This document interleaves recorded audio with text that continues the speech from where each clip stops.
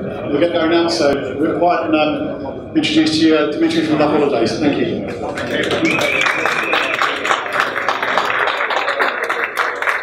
Hello everyone. Can you hear me well? Yeah. Okay, good stuff. So today I'm going to talk about GitOps and running it in production. To kick it off, I would like to ask you a question. Do you really know what is running in your production right now? I mean, really running, not just what you assume is there.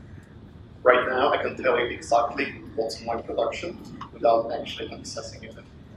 This is done thankfully into the GitOps. Would you ask me the same question a year back? I'd have to delete all my VMs, tear down the applications, build them from scratch, redeploy, and I'll be sure what's deployed. But over time, my confidence will drift. I believe that all ways of doing CI/CD are no longer suitable for the cloud-native era, and I do encourage you to move on. I'm Dmitri Lerko. I'm looking after DevOps at a wide travel agency called Loveholidays. You are welcome to connect and ask questions on LinkedIn. I occasionally blog about GCP, DevOps, Kubernetes, deployed at live. I will be aiming to add some more GitOps information there as well, shortly after this session. I'm certified in GCP, Kubernetes, maintenance. Just to cut straight to the chase about what GitOps actually is, it's really important to make sure we're all on the same page. Fundamentally, it's a change away from push to pull in your continuous delivery pipelines. It's not very simple, it's truly subtle. What the impact it has on the way you run things is profound. Imagine that in the past, you had to tell your system what is there for them to run, so you have to deploy into your environments, Kubernetes, you tell it. With GitOps, your environment asks you what is there for us to run. They check it out, and they make sure it's running. With GitOps, you store a declarative desired state of your environment in the source control, and it's a job to make sure that it continuously syncs it with your environment. Therefore, there is never a drift. Given this, making changes with the GitOps are as follows. You go to your repo, you commit a code change, you wait a couple of minutes, and it's eventually consistent, so your change gets propagated.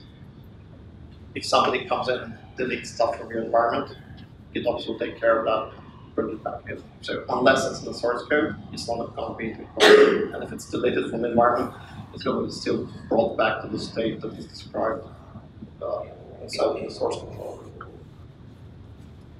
Don't take my word for it. The Kelsey Hightower thinks it's awesome, so you can always trust this dude. I also have to confess, this entire presentation is a giant lie.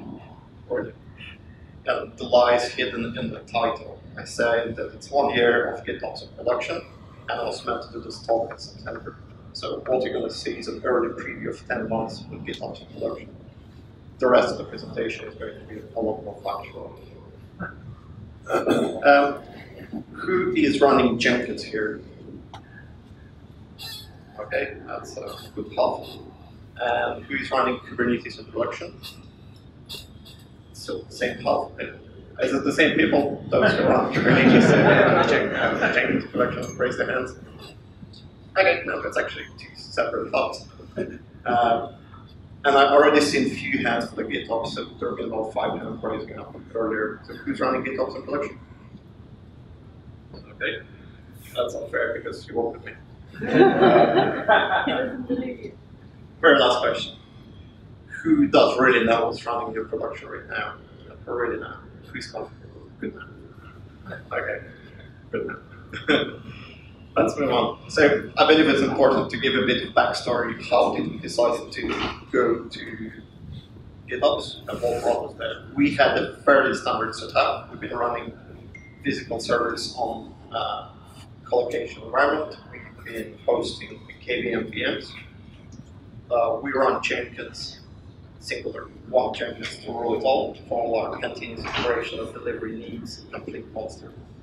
And lastly, it was using Ansible and some kube control to perform deployments into our environment. If you look at what was making up our continuous integration, it's very simple.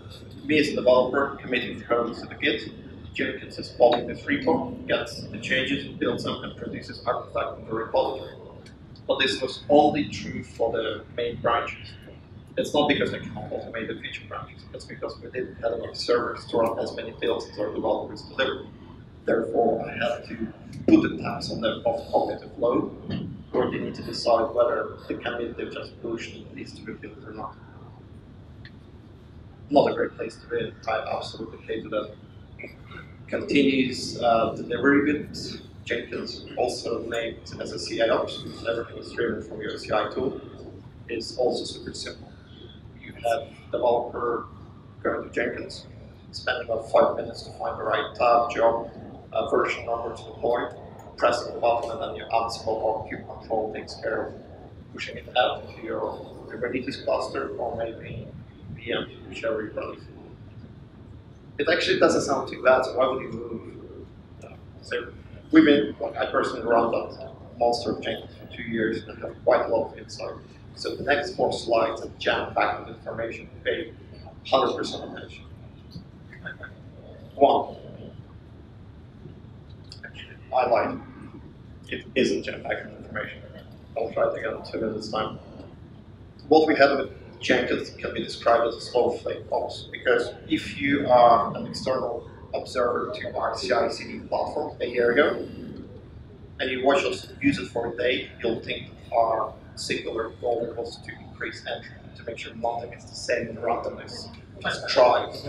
Your pipelines, build jobs, nothing is alike. Even UI is inconsistent because there it uses the blue ocean, there it uses Ruby pipelines, there it uses the old promotion plugin, like that. So now, let's go to 4 important slides. Number 1. Number 2. Number 3. And number 4. I thought it was surprising that I wanted to move away, right? That's the one monster to just rule the world. I actually have a real insights out of it. Do not do free-fall plugin installs in your Jenkins. You'll regret. That's just nightmare. And we only had one physical machine to do this build, at least to manage the Jenkins master. So any upgrades for your plugins or any upgrades for your security patches of the Jenkins itself is a nightmare. We have to back it up, we have to do it out of hours, and we always find it epic and dreadful at the same time. But it's not all that gloomy, so about a year ago, we finally proved the case that we as a company need to move to the cloud, and GCP was the cloud of choice to go. So what we had to do now is to make sure that we do not repeat mistakes in the past in the cloud-native era. We set ourselves a bunch of goals to make sure that things are cleaner and neater now. First of all, I wanted to have a full audit trail for my CI/CD, especially the CD business. In the past with the Jenkins, so you have to open Jenkins, find the tab, find the pipeline, find the job, find the particular build, and then put it next to a hash and a name to know what has happened deployment-wise some time ago. Jenkins down, well, your trouble. Jenkins disappeared, your trouble. So there is no easy way for me to tell what happened. So I want to have this database, and Git is an excellent database. I want to have everything as a code. It's simple as that. I want my continuous integration and my continuous delivery deployment scripts to be source control first, fully reproducible, built from scratch in any new place I want to have them. I don't want to put any restrictions on my developers. They should not really think about whether this commit is one to build or next one is a better. I want to build every single commit. And I also want to remove limitations for the deployment. In a physical environment, to perform a deployment, it's always the trade-off against your capacity. You have to take a part of capacity out update the versions, put it back in. If you're trying to do 2 deployments at the same time against the same service, you're likely to take it down, or you need to build a really good defense mechanisms. Until we built those, we had a lot of outages. So I just would like to take this thinking completely away from the picture of my developers and QAs doing the deployments. They should be able to deploy when the feature is ready, and that should not have criteria. I don't want to have any configuration drift, so I want to ensure that whatever I have set as a desired state within my repo, it's exactly what's in my environment, nothing else. And lastly, the job of continuous integration is to produce deployable artifacts. The job of continuous delivery is to make sure they're running in the environment. And for a really long time, it's been okay to allow you continuous delivery, to have unrestricted access to a lot of environments to perform this action. It's only one way to achieve it, but it's definitely not the best. I would like to take this power away from my continuous delivery. So, given all those goals, and I'm thinking about what GitOps can provide you with, that's a perfect fit. It just gives you all the requirements that I understand for myself for our platform maturity. If you think that GitOps is that scary tool that you don't want to add to your stack and you already have gazillion tools and they push it in the morning, think differently. If I had only 5 minutes to implement GitOps, I'll do something like that. I have a forever running while loop that pulls from my source code and applies that to a cluster. That's GitOps. I do not recommend running this in production. Well, if you're very adventurous, maybe. That would be. So instead, we went with a slightly bit better tool. We worked the guys who originally coined the term GitOps, created a tool called Flux. They did a lot of good stuff around open source, so I had no reason not to trust their solution and give it a go. We tried it, works pretty well. Once we decided what is our CD going to be, we had to define the CI. And luckily for us, end of July last year, Google have rebranded Container Builder as a Google Cloud Build. It's a very minimalistic CI/CD platform, which is super well tightly integrated with the GitHub. So it's a couple of clicks and your repos are linked into the Google Cloud Build and builds into the back. Minimalistic side also comes to the way how you define the build steps. Each build step is a Docker image, and they give you a bunch of them, like 10. Gradle, Maven, NPM, G-Cloud, and a few others to do the more standard stuff. But if you'd like to extend that, you can always write your own Docker image and use that as part of the build, or you can use community builders. It has no real limitation of how many parallel builds you can do. There are about 10 different projects, but if you have multiple projects, that limit becomes so high that for nothing but the biggest organization, it's not much of a problem. Or maybe you can really, really slow build. And lastly, it's declarative and it's code source code first. That's how it looks like. Here you have a build that does Java Gradle build. Does a bunch of stuff using Gradle image. And then we're running a custom step, a custom builder that we wrote called GitOps. And I'm going to talk about that in a second. And then this is just going to produce an image of your advanced app and store it in our registry. Each repo in the application has the copy of very similar stuff to perform the build steps, and owners of one of those applications manage that. So I no longer manage Jenkins, there is no such thing. It's just small little snippets of declarative build pipelines scattered around application repositories. So in theory, continuous integration with a Google Cloud build, it's no different except that you swap the word Jenkins for the Google Cloud build, and now you do it for every single commit, whether it's a feature branch or whether it's a master branch. In practice, it is slightly different, and we added a custom step called GitOps. So once you build artifact, test it, and build the code, test it, and create an artifact, we're running the very last step of the GitOps, which talks with a Flux Git repo. So a little bit more on that. Unfortunately, it's not an open source build step, but I'm giving you a recipe and you can figure it yourself fairly easily. You need 3 tools, obviously Git. Next tool is a hub, which is a GitHub's high-level CLI tool that allows you to create PRs, to do reviews, and also use YQ, which is JQ equivalent for YAML. Using Git, you checking out the GitOps repo, you creating a branch, you updating the version of the image that you just built, which was your best model. With a new version v2, you commit those changes, you push it into the branch, and using Hub, you're creating a PR. There are very tiny URLs here at the bottom, but I'll try to share the dev with you so you can find those more easily. That's pretty simple. So now when we go into the cloud, to the continuous delivery aspect of it, I'm a developer, and now I have a PR bit automatically created by my build. I look at this PR, I review it, I approve it, and I merge it in. At that very time, v2 of my best app is being merged into the main branch of my Flux Git repo. And what I have is an application running on my cluster called Flux GitOps. It continuously calls my Git repo for any changes. It finds and then pushes the v2 version of the app.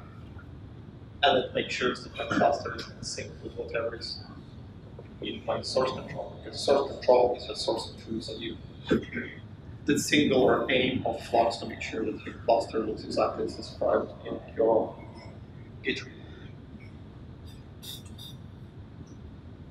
So going back to the benefits, they're huge, but there could be skeptics in the room that need a bit more convincing. So GitOps gives you best practices. Like really strict teacher, it cannot disallow you to be silly. You can still mess up stuff. I can have cube control and apply everything to my production.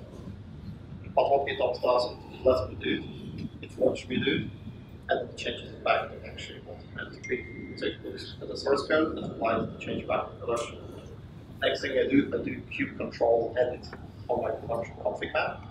GitOps will let me do it, and 2 minutes later it's fixed back to what's defined in the source control. Even if you're the most stubborn person, it only takes a few tries to start doing that. And you know the way to change things is to go to the repo and update it there. And it's also such a natural way for developers to perform deployments. You don't look up for a new tool, you just change the code. And hence I believe it's super developer friendly. These days, when there is just the community when you're pushing in new tools and developers saying that this next tool is going to solve all your problems. And they want to keep increasing that tool stack, so you're going to be the best developer out there. I think there are way too many tools already, and we should focus on those that work. And by using GitOps, you can do a huge favor to developers by removing continuous delivery application from the stack. Now they just use GitHub, GitLab, or Bitbucket to perform changes, which is a lot more natural flow. Lastly, it only takes a minute to deploy GitOps, so I've already seen a lot to give it a go and be overly skeptical. But for those who are skeptical, let me tell you a story. On cold, sunny, wintry day of December 28th, it was about 12 o'clock. I've been working my favorite tool, GitOps by Flux. And I was updating the configuration for the stage. That was going really well. That also shows how much we love GitOps. We love GitOps so much that we manage it using GitOps. So it's a bit of inception there. And I made my change, and I applied it, and I cut the corner. I did the silly thing that I should not be doing. I did cube control apply it. And that in itself would be okay, because I was a source control issue. There was a slight, tiny issue with this. I was not connected to my staging cluster, I was connected to my production cluster instead. So what happens when you apply staging GitOps configuration to your production cluster? Any ideas? You've just created a monster. You created a self-replicating mechanism that has one purpose in life, to make sure that your production environment looks exactly as you want to stage it. Not the best thing to do.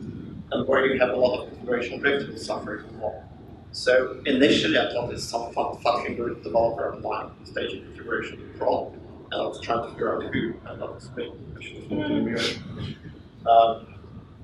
I've applied correct production change to the GitOps once I realized the mistake, and it became a good citizen again, and it's worked really hard to make sure that my production looked exactly as I wanted to prepare my Git environment. So, although it was about 18 minutes of the greatest state, but much more painfully personally is I had to pay a tribute to our dead by sugar developer who did it, which is a fair price for a mess up like that.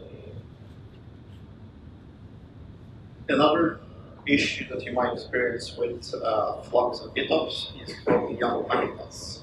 If you do stuff that is just impossible for YAML to comprehend, you're going to break it. And that's the same with kube control apply, or if you're using the CI tool that manually tries to push your stuff into the cluster. That stuff all going to break if you're doing broken YAML manifest. But there is a slight difference with the GitOps when you're using Flux.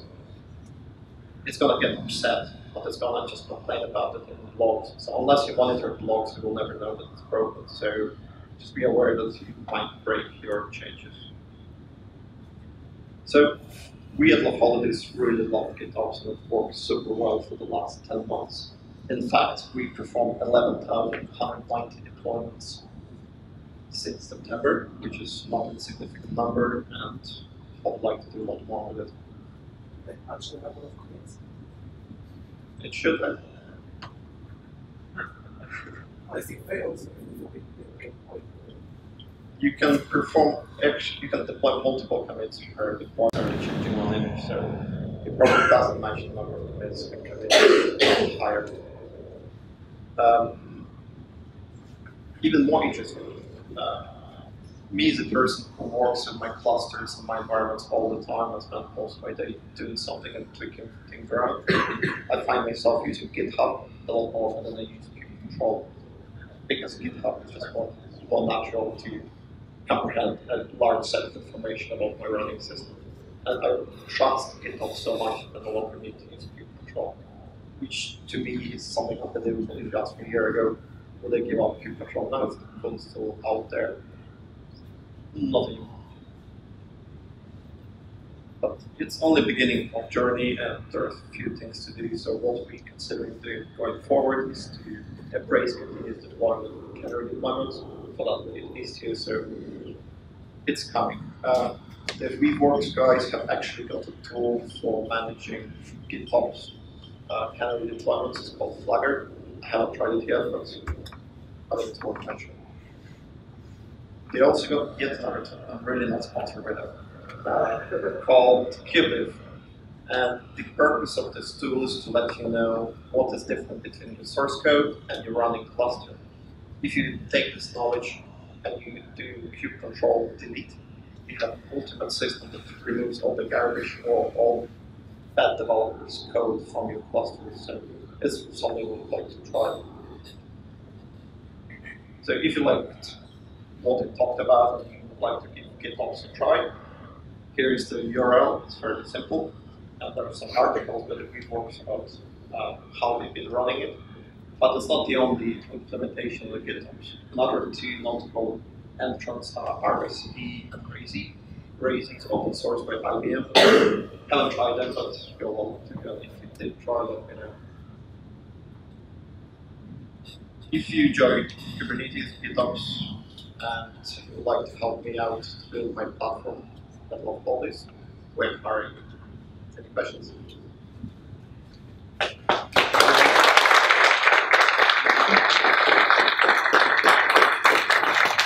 We've got time for a couple of questions. Anyone want to shout one out? Yep, go ahead. I just want to ask, how do you identify the environments that you have? I mean, you say that you were connected on the wrong environment. Is there a knowledge in the environment that, oh, I am the production one, so you can double check? Yes, so you're on hold.